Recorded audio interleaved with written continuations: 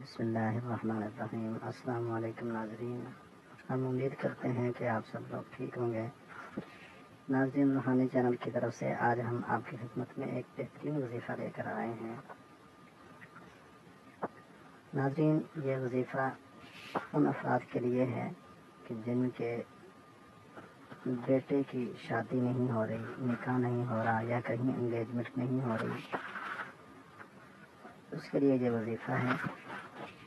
ऐसे अफराद जो अपने बेटे का रिश्ता कहीं तय करते हैं, एंगेजमेंट हो जाती है और वो बाद में कोई बहाना बनता है और वो एंगेजमेंट टूट जाती है, या फिर उनके बेटे का रिश्ता मुनासिब जगह पे नहीं हो रहा, तो ऐसे लोगों के लिए ये एक बेहतरीन वजीफ़ा है। नाज़रीन, पूरे एतमाद के साथ अल्लाह की रहमत पे यकीन रखते हुए कुरान मजीद के वज़ाइफ को आप इस्तेमाल किया करें, तो अल्लाह की रहमत से ज़रूर आप इनसे फ़ायदा उठाएंगे।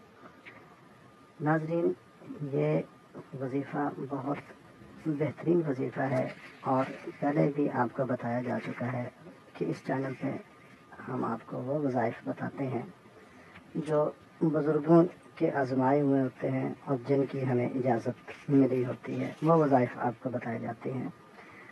नाज़रीन, वजीफ़ा बताने से पहले आपसे गुजारिश है कि नीचे बटन दबाकर हमारा चैनल सब्सक्राइब ज़रूर करें ताकि हमारी ताज़ा वीडियो आप तक पहुंच जाए। और अगर हमारी आज की ये वीडियो आपको पसंद आए तो इसको ज़रूर शेयर करें ताकि दूसरे मुसलमान भाइयों का भी फ़ायदा हो जाए।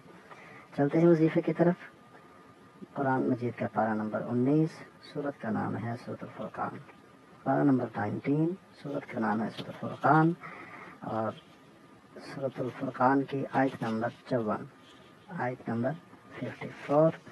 नाज़रीन, पढ़ने का तरीका इसका ये है कि आपने पहले 3 मरतबा दरूद शरीफ पढ़ना है और फिर इस आयत को आपने 313 मरतबा पढ़ना है।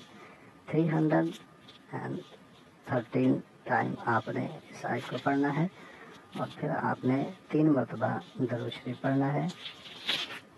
उसके बाद आपने दुआ मांगनी है और ये अमल 21 दिन तक आपने करना है।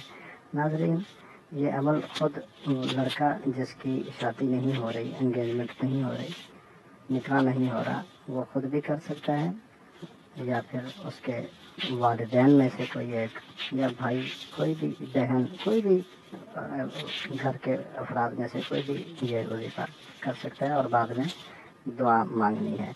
किस दिन तक इस अमल को करें, अल्लाह की रहमत से आप मायूस नहीं होंगे और अल्लाह अपने गैब के ख़जानों से ऐसे असबाब पैदा फरमाएंगे कि आपके बेटे का रिश्ता मुनासिब जगह पे हो जाएगा। नाज़रीन, इजाज़त दें। अल्लाह हम सब का हामी और नासिर हो।